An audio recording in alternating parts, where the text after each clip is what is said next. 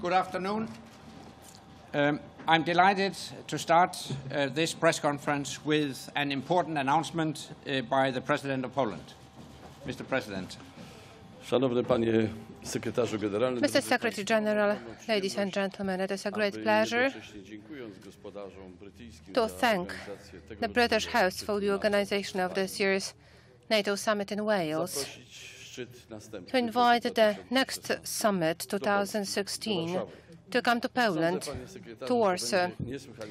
I believe, Mr. Secretary General, that it's going to be an unbelievably interesting experience because it is going to be the NATO summit in Poland, the NATO summit in Warsaw, in the place where the Warsaw Pact used to be created and used to be overthrown.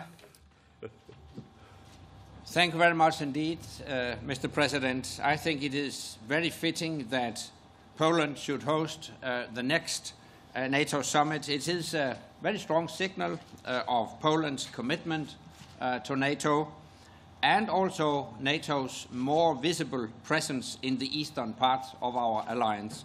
So, Mr. President, thank you very much indeed. Thank you.